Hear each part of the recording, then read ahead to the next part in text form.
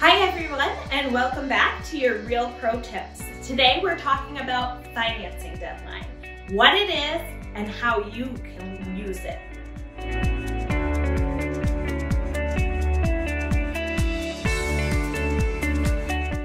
So you may have heard about a financing deadline, and you may ask yourself, like, what does that actually mean? So in the state of New Hampshire, your financing deadline is articulated and clearly stated on the purchase and sales agreement, and it is essentially for the buyer the last get out of jail free card.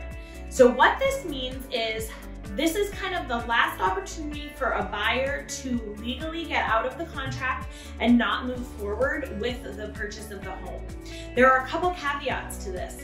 The financing deadline is usually a week to 2 weeks prior to the closing date, and it is a firm deadline unless you get an extension, and it is kind of like a reverse. So instead of a deadline to do something, it's like your deadline to not do something. So you as the agent or the buyer must notify the seller and the list agent of your inability to obtain financing prior to that financing deadline. So what that means is, let's say you put in an offer for a home and you have a financing deadline that says that you're going to do a conventional loan at 20% down. You have to notify the listing agent or the seller of your inability to obtain that financing prior to that deadline. If you notify them prior to that deadline, so let's say something happens and you lose your job, and so therefore you no longer can obtain the loan from the lender under those terms.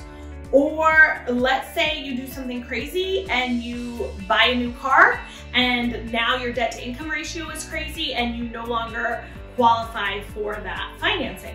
Or let's say that the appraisal comes in below the sale price and you don't have the cash to make up the difference and you haven't come to an agreement with the seller, so you no longer can get the financing for that property.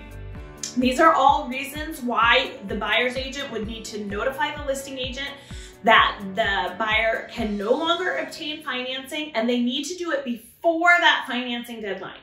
If you properly notify prior to that financing deadline, then the contract can be dissolved and the buyer would retain the escrow deposit. So they would get that money back and kind of move out of the transaction.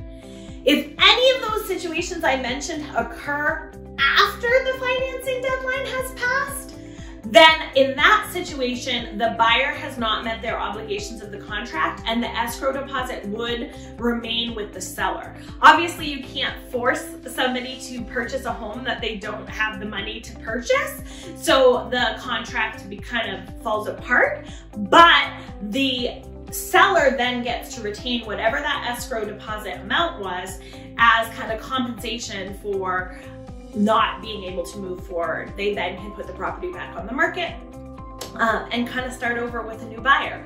So that is your financing deadline, and that is a really, really important date for both buyer and seller. It's also when the seller can feel comfortable that the contract is moving forward and begin packing and moving and all of that fun stuff. So having an agent that can really articulate these things to you and keep track of those dates and take really good care of you and your money is the most important thing. So just keep dreaming big. Give me a call. Let me help you out. I will get you into that dream home. Love you all.